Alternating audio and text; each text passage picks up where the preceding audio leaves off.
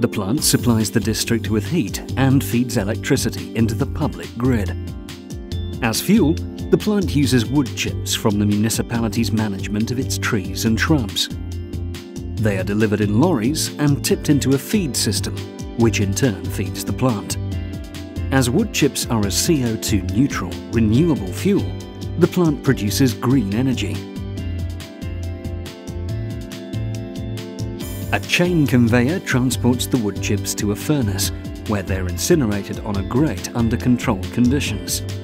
Incineration produces flue gases of about 1000 degrees C that are led to a steam boiler.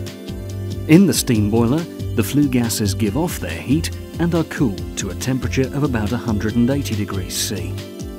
After going through the boiler, the flue gases are cleaned. The first step is to capture the large particles of ash in a multi-cyclone. Then a bag filter is used to capture fine ash particles. The dust-free flue gases that come through the bag filter go to a denox reactor where their NOx concentration is drastically reduced. The clean flue gases are now led through a flue gas ventilator to a flue gas condenser. The last remaining energy is extracted from the flue gases by further cooling them to about 50 degrees C. This step significantly increases the plant's efficiency. The clean and cool flue gases are discharged through the chimney. The heat the flue gases have given off in the steam boiler is transformed into high-pressure steam, which is led through a pipeline to a turbine. In the turbine, the pressure and the temperature of the steam are converted into shaft power output that is used to drive a generator. After the turbine, the expanded steam enters a condenser, where it is cooled further and condenses, thus generating heat. The heat released from the steam condenser and the flue gas condenser is introduced into the district heating system by means of pumps. 2 gas boilers can be brought online as backup or to meet peak demands for heat. The electricity generated by the generator is fed into the grid as green energy.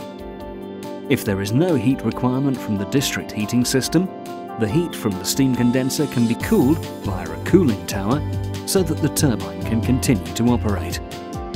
The Meerhoven Bioenergy plant converts sustainable wood chips from Eindhoven municipality into hot water and electricity in a highly efficient and clean way.